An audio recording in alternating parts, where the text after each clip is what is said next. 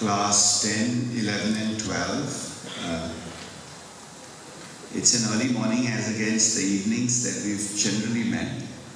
So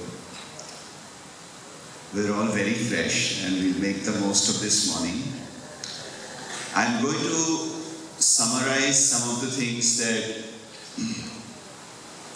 many of you would already know, but particularly for the benefit of class 10 students, on why we need to have sound reasoning, on why we are going to explore US education today. And then after that, we'll have our university guests come in and introduce themselves. And we'll follow that up. After the university guests introduce themselves, we'll have class 10 leave us for today. For class 11 and 12, we will do a workshop, a short workshop on the application process.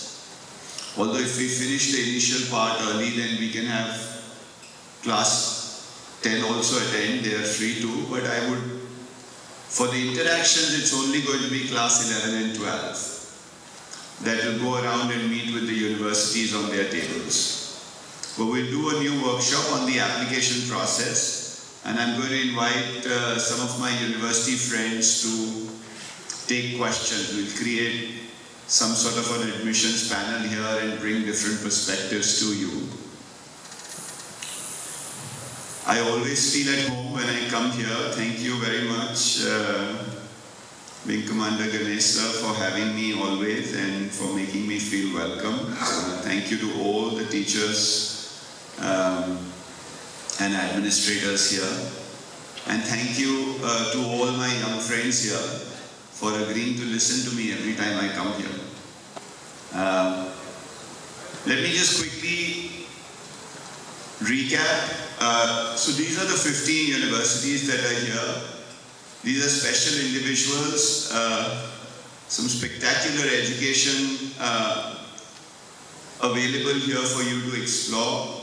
And I invite all of you to make the most of it. If you had to visit all of these 15 universities, it would be a real challenge. It would be about $10,000 spent to get to all of them. Long flights, long drives, etc. So we'll let you explore the United States right here. But just 4 pieces of information before we meet or we have the universities speak. Number 1, people are leaving home to study outside of their home countries, not outside of just outside their home cities. There are 4.1 million students studying outside of their home countries today, and by 2020 there will be 7 million students studying outside their home country.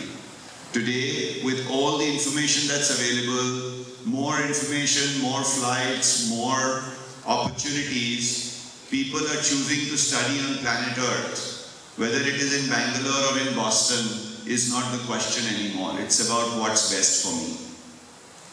Wherever it is available, I will get there. So, first rule, don't leave planet Earth. Stay on Earth and study on planet Earth wherever you can. And the second piece that I want you to be mindful of is that among all the different countries today, the United States is by far the most popular. You have 1 million students coming into the US to study. Currently there are 9,74,000 international students in the US studying in what is the largest educational system in the world with 4,700 plus colleges and universities. 45 of which are ranked above the IITs.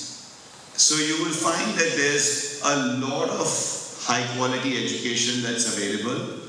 27% of all higher educational institutions in the world are in the US, and Americans are only 4.5% of the world population.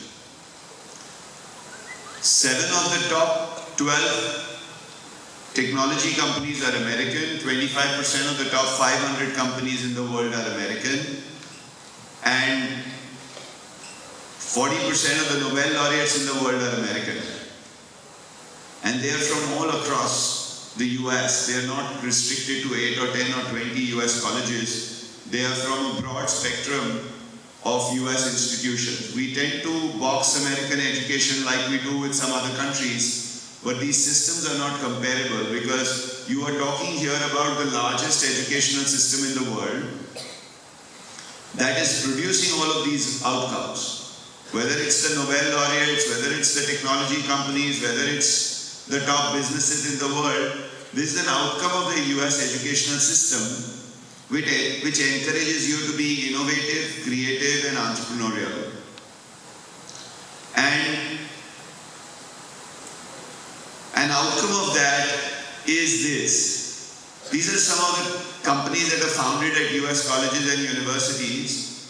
These are not companies founded by, Google wasn't founded by a 65-year-old trying to make some more money. Google was set up by young students while they were at university or just graduated from university. FedEx, Microsoft, Facebook, all of these were an outcome of the style of educating young people. While China's economy thrives on manufacturing, India's economy thrives on service and agriculture, the US economy thrives on research and innovation. And that research and innovation and that creativity and that entrepreneurship is really coming through the educational system in the country. You need to have a really robust educational system to have these kind of outcomes. Government, companies, and universities collaborate in the US to produce some of the outcomes that you've just seen. And many of these outcomes are delivered by international students who come to study in the United States. Google was set up by a Russian who came to study, did his bachelor degree in computer science along with an American in Larry Page. Sergey Brin collaborated with him. So all of us should know that as international students, we're welcome. I also wanted to point out that I am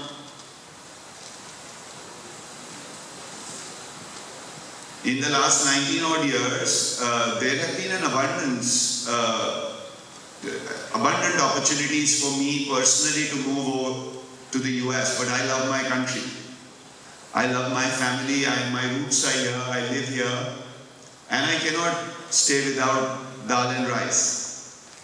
And while I talk about American education, I want you to be clear, I can be a patriot, I can love my country, but at the same time, I want to make sure that my countrymen have the best education that's available on the planet. And I share all of this with you after vetting things myself, having traveled to multiple different countries, different institutions, having counseled several thousand students. I know that today I can speak with you without any fear or without a lack of conviction because I have seen it all. I have experienced what the outcomes are, and some of these numbers are self-explanatory. They're compelling. Some of these details are compelling. So I'm encouraging all of you to really explore American education without really comparing it directly with other systems. Just by itself, it's a very, very large system to explore. There are many different types of colleges in the US. We'll do a workshop today on the application process, and during that workshop, we'll bring some perspectives from universities and we'll explain a little bit to you. We'll also take lots of questions. I'll come back to that. The third thing I want you to take back from you today here is that you want to wear your own shoes and your own clothes. You want to find what you love and pursue that. Go out and explore. Your decision should not be a borrowed, your career should not be a borrowed career. You don't want to be unhappy when you grow up. So make sure that you find what you love. And it can take a lot of courage sometimes. We often choose careers out of fear. Fear of failing with something that's new, fear of failing with something that is uncommon. Society has a very magnetic effect on us, and for that reason, we can be extremely nervous at times.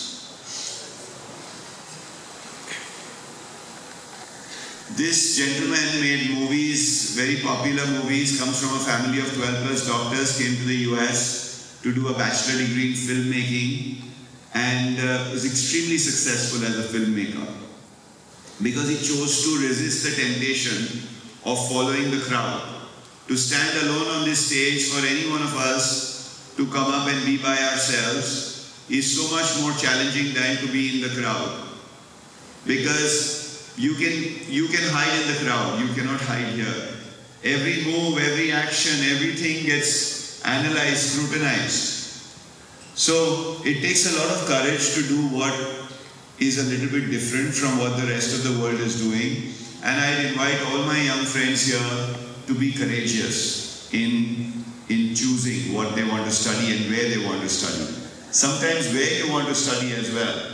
We're so glamour struck, we're so much about, oh, I have not, my uncle knows about this university, so I will go there.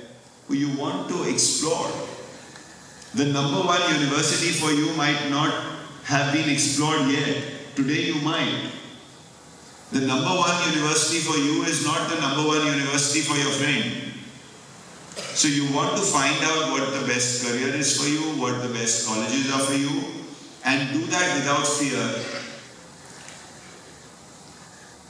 The last thing that I want to share with you is that the world of careers is changing, and it's become critical for all of us to not let history repeat itself. Yes, we don't want, if history were to repeat itself, you would have come or traveled on elephants still. We wouldn't have used automobiles. If history were to repeat itself, we wouldn't be using computers. If history were to repeat itself, we might not have had chairs, because a couple of thousand years back, I don't know if there were chairs. The reality is that we're constantly evolving as a species, and careers are also evolving consequently. So there's no point choosing a career which is historic.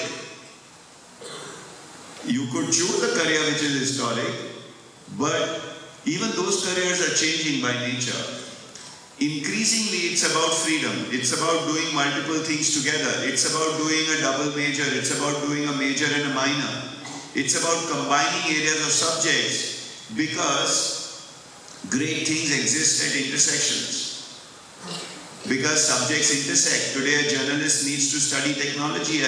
Google engineers are being given psychology lessons.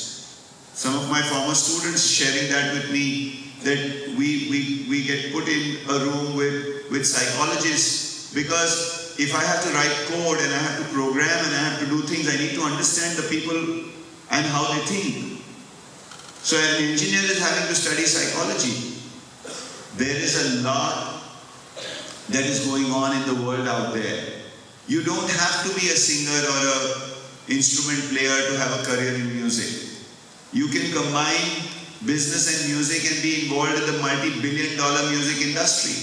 You can combine psychology and music and become a music therapist. You don't have to be an athlete to be in sport. I've probably shared a story, I'm not sure in the past, of a hacker in 2001 who came up to me and said, "Sir, I'm a hacker." He was in class 12. He said, "I hacked into the email account of my principal and all my friends in class, etc." And he had a twinkle in his eye. He was so happy that he was a hacker. In 2001, hacking was a criminal activity. If this young man was admonished, caught by his collar and put in jail, his love for hacking would have been finished right there.